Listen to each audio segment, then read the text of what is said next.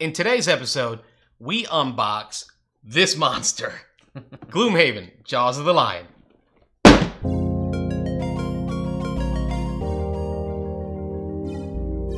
You're listening to the Beans and Dice podcast, a podcast about how we game. Hey folks, I'm Carlos. I'm Rob. And we are the Beans and Dice podcast, a podcast about how we game. And today we're going to, as quickly as we can, unbox Gloomhaven, Jaws of the Lion, just to see what the components are. We're not going to get into any spoilers or cracking open any boxes. We're going to focus on just showing the components, what's in the box, so that you know what you're getting when you buy it. Rob is a huge Gloomhaven nerd. Yeah, I've been playing. Flat out. Got my group. There's 3 of us in my current play group. This is my first time through, but we are just a couple of scenarios away from ending the regular game. We're over probably 100 hours of content in, I would say. So we've had about a little over a year of playing. But this review will go, or this unboxing will go much quicker than the full Gloomhaven, because this box is only about half the size. So half the size, but I think on 2/3 the price. So I don't know if the ratio of price to game is there. Yeah, well, but this is the entry point. As is, if you've heard anything about this game, you've heard that this is the ideal way to learn Gloomhaven, and specifically the first 5 scenarios supposedly ramp you up and teach you a little bit of the game at a time, so it's not nearly as intimidating as the full thing. But let's take a look, see what's in the box. Yeah, this thing is pretty. I'm looking forward to this one. I know I played Gloomhaven with you in your group, and your group is a little different than my groups tend to be. Yeah, your group is more of a Euro player-centric group, where I'm more of a role-playing. So, we just didn't fit, so I kind of bowed out of that group. So I'm hoping that this is going to be able to provide me some of that little bit of Gloomhaven experience that you guys get to enjoy, but more in my style. So we shall see.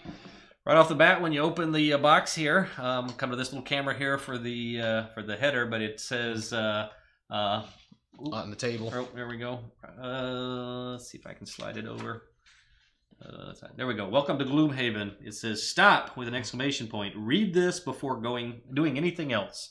And so this is going to be just some general, looks like organization. Looks like it's giving you some tips on how to put things together, how to punch, and how to organize some of the pieces. On the other side, it looks like just a quick explanation of what some of the different pieces and components do in the game. And then just says here, very important, do not open boxes A, B, C, and D. So these are some of the hidden content in the game. So this just gives you will not open that stuff. We're just going to focus on showing you what's the main contents. Right, and the references here, Watch It Played. Rodney, in his videos, he has done a series kind of running through the first 5, kind of ramping up learning scenarios, tutorial scenarios for the game. And so there's a little advertisement here and a little barcode to connect, I assume, to his YouTube page to watch his playthrough of the first few scenarios. So, yep. All right, and the next thing we have is the Learn to Play guide. We won't get too in detail with this guide, but Learn to Play, it's going to show you, looks like a little bit about how to sticker the game board as you move along through the game. It's going to give you some game mechanics. Looks like it explains here so the setup, the play area for the game, how to position the tiles and the monsters, and then how to set up the board, which in this one is not tiles. It's actually a book that we'll get to in a moment that has the actual scenarios and the game boards in it. We have information here on playing the game, some of the rules for the game, and let me just kind of fast forward here. Looks like this Learn to Play is, the last page is titled Final Rules, and looks like it's 30 pages, so it's a nice glossy rule book. Just kind of flipping through, knowing what I do about the game already. Looks like it covers everything here pretty succinctly. This is probably a little skinnier than the original rule book. Well, here's why. Because this book here has the glossary. I like this. So alphabetical order from A to Z. You got all the different terms that are used in the game. Nice touch. And just organizes them for you. It's almost like what Fantasy Flight Games does with their rules references, where they organize it alphabetically. Just makes it easy to find. Yeah, definitely a nice touch here. So if you're looking just to find out how movement works, or how to claim an objective, or monster movement. You can just flip through, looks like alphabetically here, leveling up a character, line of sight. You can just come to some quick reference points and find the information quickly. This particular book also is 30 pages, so it's exactly the same. Looks like at the end here, similar to the standard or the base Gloomhaven, there's a checklist of some things that you can check off, some one-time advantages that you get as you play through, and then the requirements for checking those off. So pretty neat. Next we have a supplemental scenario book. I'm not certain what that goes to. It's but wire bound here on the edge. That's a nice touch. That's something that's definitely different than what the regular Gloomhaven had. There was nothing like that in there. Okay, and I've seen some about this. Again, we're not going to show too much of this here, but this is there is a main map book that we'll probably get to in a moment. This one here, the scenario book. Okay, so this book is going to have, and I'll just maybe open to the first page here just to kind of show, but each one of these scenario books is going to have some information, a little bit of story to read that tells you what's going on in this one. It's going to have your objectives. It's going to have your conclusion if you beat the level, a little thing that you read that tells you what you get. It kind of wraps up that little piece of the story. And again, very different from this version than the original Gloomhaven was that in the original Gloomhaven, you got a box full of tiles and you had to build each level. One of the complaints about that was that it was kind of generic. They had to make the tiles generic because they had to fit multiple different scenarios with the same basic tiles. The one nice thing about the book is that they're in the spiral bound book here, and they are very specific. The artwork and everything is very specific to that particular scenario. But then the supplemental scenario book, which was the other book that we grabbed first, has just little pieces that you can add on. Let me see if I can find the one that matches this one. So if the scenario, or this first one may not have one, but they have another book that you could maybe add on next to it, and you open it up. So it gives you the feeling of exploring into a new room, right? Or make a larger map, so it might go down on the bottom, it might go on the side. And this is a big reason why this book here is a big reason why I decided to make this purchase. Yep. To buy this game. The idea, and this is not a new idea to me. This idea of a book that provides the map. I found it in first time I encountered it was in Stuffed Fables. Stuffed Fables, right. From Plaid Hat Games. Yep. So Stuffed Fables has the book where you open it and the map is laid out for you. It just made it so easy to play a game. Your game board is actually we also found it in Forgotten Waters. Yep. You know, it has the flip book that gets you from one adventure to the next. Near and Far, I believe the follow-up to Above and Below also had the same kind of thing. So, yeah, it seems to be a real popular thing right now. People go into this. Again, much easier than the original Gloomhaven, which was, like I said, a big box of tiles, and that took up a lot of space, made the game a lot heavier. So this is really a unique idea that they brought over to Gloomhaven. So this is great. So very cool. Yeah. And nice wire bound. We got some stickers for you. Yep. Again, we won't try to get too spoilery, so I won't get too much detail, but these are stickers that as you explore the map, you're going to stick things on to find locations or show that you've discovered locations. We've got some punch outs here of the money tiles and the damage markers. I'll just get an idea here. We'll punch a few of these. These are nice, thick cardboard. Yeah, I agree with you. They are thick cardboard. You know, they're not as nice as like a linen finish token. Yeah. Right. The cardboard, the chipboard that it's on is an okay chipboard. It's a little more malleable, a little softer. Yeah. Yeah. So it's not your top quality, top tier component tokens, but they're going to be, I mean, with as many as they have. Right. That's always been a thing with Gloomhaven is there's lots of tokens, there's lots of little bits, and so for cost wise, they probably doing a whole lot more production on these tokens would maybe be a little over the top, but they are definitely thick. They seem fairly sturdy, but as you said, the quality of them, it seems like if you got them wet or something, they might just kind of fall apart. Right, you get that water marking on there. Yeah. I mean, and you should never get any components wet. Right, but you would hope for something that can resist it a little longer than an instant wetting. We're showing on the GoPro some of these items here. So these are the monsters. Because everything's on standees in this game. Right. Yeah, everything goes into a little standee. You usually have regular monsters and elite monsters, and in the game it's just differentiated by either a yellow base or a white base. Yep. And so I am for the standees. Yeah, I am for it. Yeah, this is one, and again, the number of monsters and things you face in this game. If they were to do minis for something like this, the cost would just be. And what I'm finding is, as a miniature wargamer, I guess if we're going deeper than an unboxing here, folks, in a miniature wargaming which is what I do and I really enjoy. I thought when the world of board gaming would catch up and do a bunch of miniatures, everything would be awesome.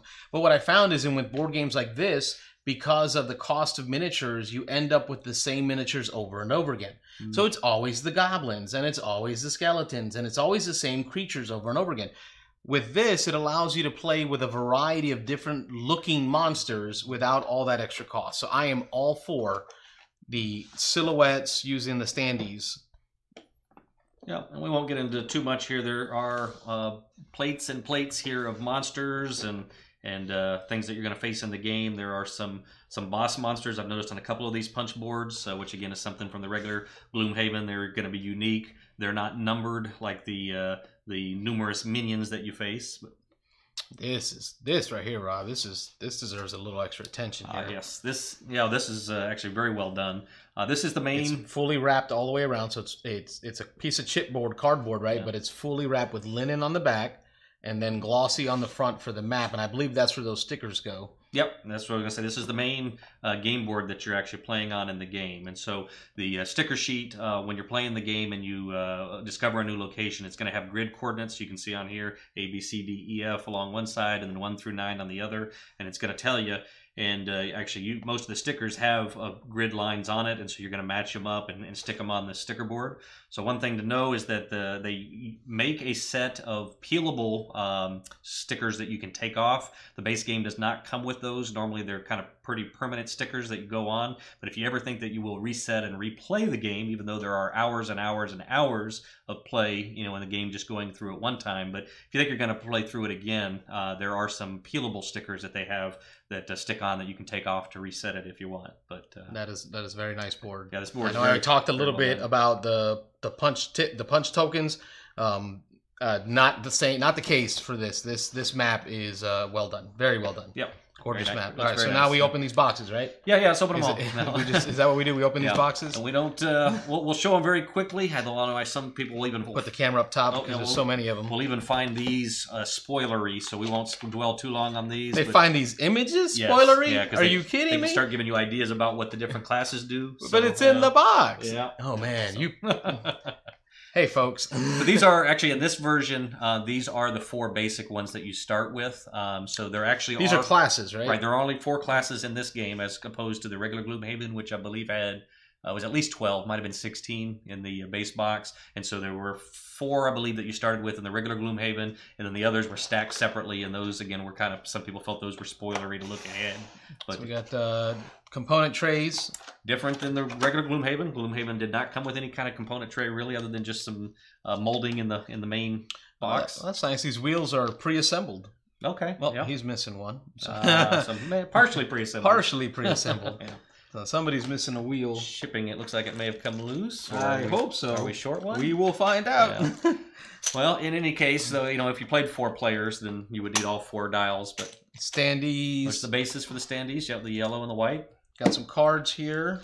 These are the boss cards. So these dictate the movement of the actions of the monsters and the minions. So this is the stack of cards for them. Looks like the monster cards. Yep, these are the monster cards. So they rotate. They have a side 0, 1, 2, 3, and the other side 4, 5, 6, I believe. And you flip them and use them 4, 5, 6, and 7. So depending on your strength of your party, you move those to the appropriate levels. Here are the holders for these sleeves. They go in so they only show the monster at the level at which you happen to be fighting it at. Looks like there's some card dividers. Again, this is new from for this version. The original Gloomhaven did not have these dividers for the box, but these looks like you can put into the box to divide the different types of cards. So which is nice. Yep. Because the box itself, and we'll slide this up here, make some room.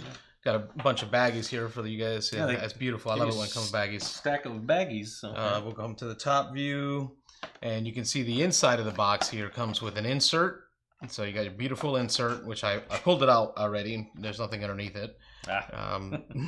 So it looks like I am missing a wheel. I will have to contact the publisher to Fair Games, yeah. Yep, see if they can send me a wheel. So we have some event cards here. All right, so we're into the box, into the tray, and I'm loving the way it holds all the components. Yep. Rob was telling me don't open these boxes. Yeah, these 4 with the red seals on them, the A, B, C, and D. Those are the do not opens.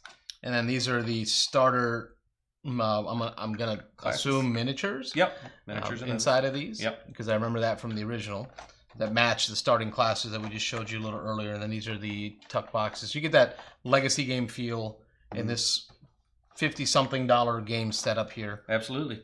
Here are the damage cards that come in the game. Yep. So then in Gloomhaven, you don't roll dice. You have a deck of damage cards that you can modify as you play. You can make changes to it, add hits, subtract misses. These are item cards. So these are going to be different items that you can buy in the Gloomhaven shop or store there. So these are different ways you can upgrade. There's weapons, there's helmets, there's armor, those types of things in there.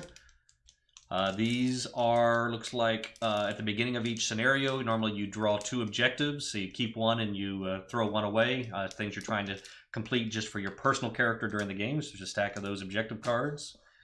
And then these are city event cards. In regular Gloomhaven, you had city events and road events.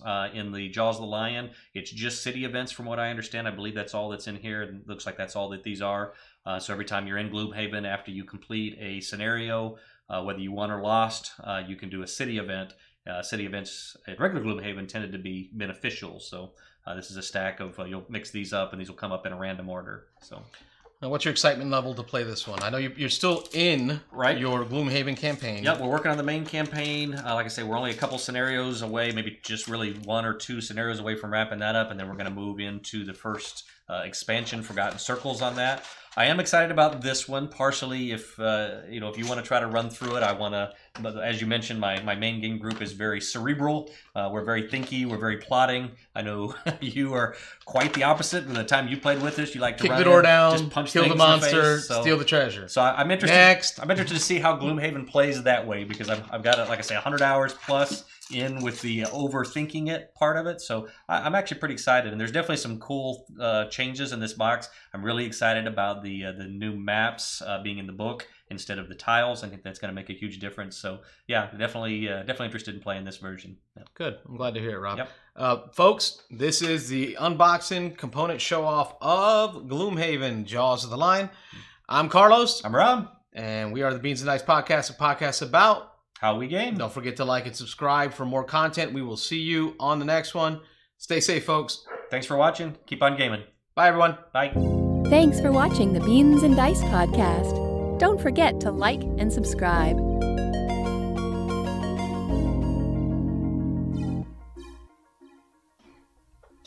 Ooh.